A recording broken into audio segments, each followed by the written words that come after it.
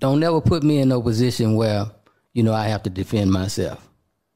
You know what I mean? That wouldn't be healthy for you.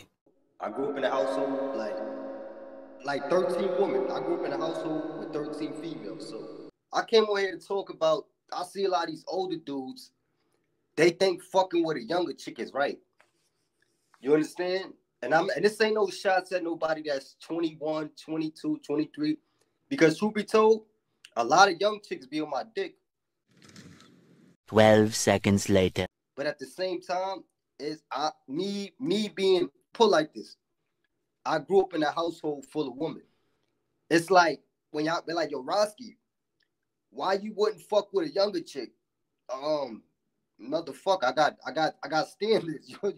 So you just gonna walk in here like nothing ain't happened, like it's just all good. You understand? I got standards. And I know for a fact,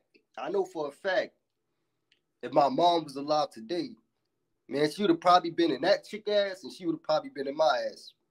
That's not gay. I said I was gonna give the man everything I got. Pause. You understand? Y'all know what I mean. But she would have been in my ass.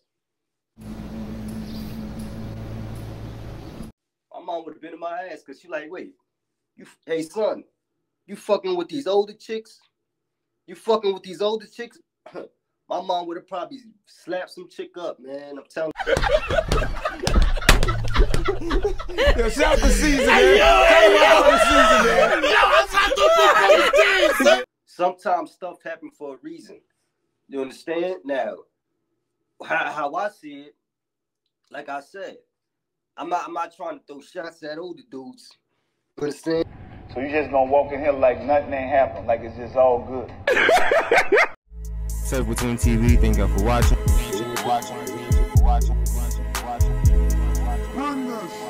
One time I did talk, it turned